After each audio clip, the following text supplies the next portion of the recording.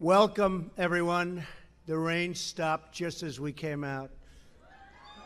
I don't know what that means, but it's not bad. And happy 4th of July. Melania and I truly appreciate and celebrate America's independence with those who courageously defend our country, the men, women, and families of the United States military.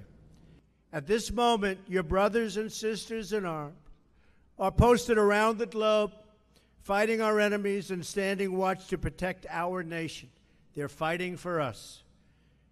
We are thanking them, praying for them, and saluting them for their selfless sacrifice. I pledge my unwavering support for you, for your families, and your missions. I will always have you back. And I want to just tell you that our country is doing really, really well. No matter where you look, the economy is blazing, and on every front we're doing well. And we do have challenges, but we will handle those challenges, believe me.